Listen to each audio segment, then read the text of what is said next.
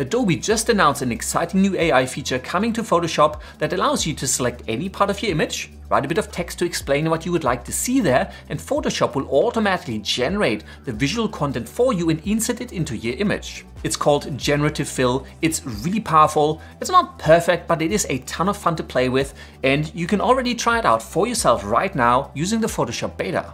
In this quick video, I want to show you how Generative Fill works and why I'm so excited about it. So hang on to your dentures and let's jump right into it.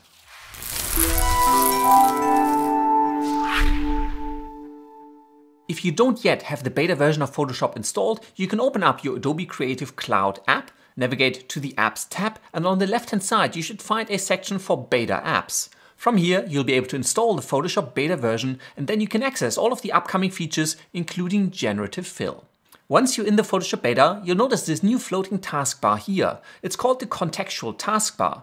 If you can't see it, come up to the main menu and select Window, Contextual Taskbar to enable it.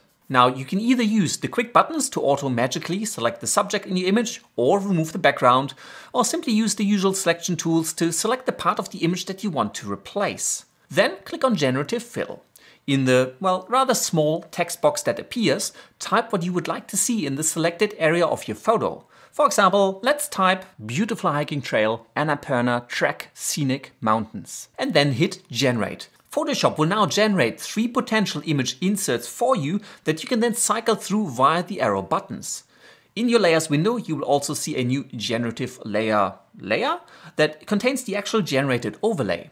If you're happy, you can simply move on, or you can give the generation a thumbs up or down to feedback to the Adobe AI. If you want more options, you can modify the text prompt and then click Generate again, and the process repeats to give you a further 3 options to choose from. In my opinion, Generative Fill is much more powerful than Content-Aware Fill, as it's not trying to fill the selected area by deriving pixels from the surrounding areas, but it actually generates new image data to fit into the selected area instead. Now, this doesn't work perfectly all the time.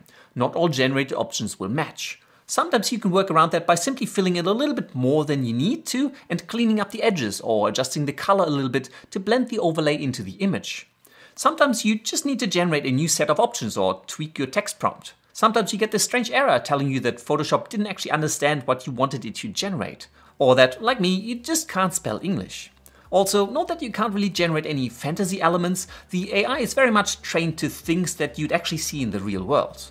But even in its current form, Generative Fill is a really powerful new feature, and I'm really excited for it to become part of the official Photoshop release, hopefully with the next major version. And if you can't wait, you can access and try it out right now using the Adobe Photoshop beta. And that's all there is to it. I really hope you enjoyed this video. Please don't forget to like and subscribe.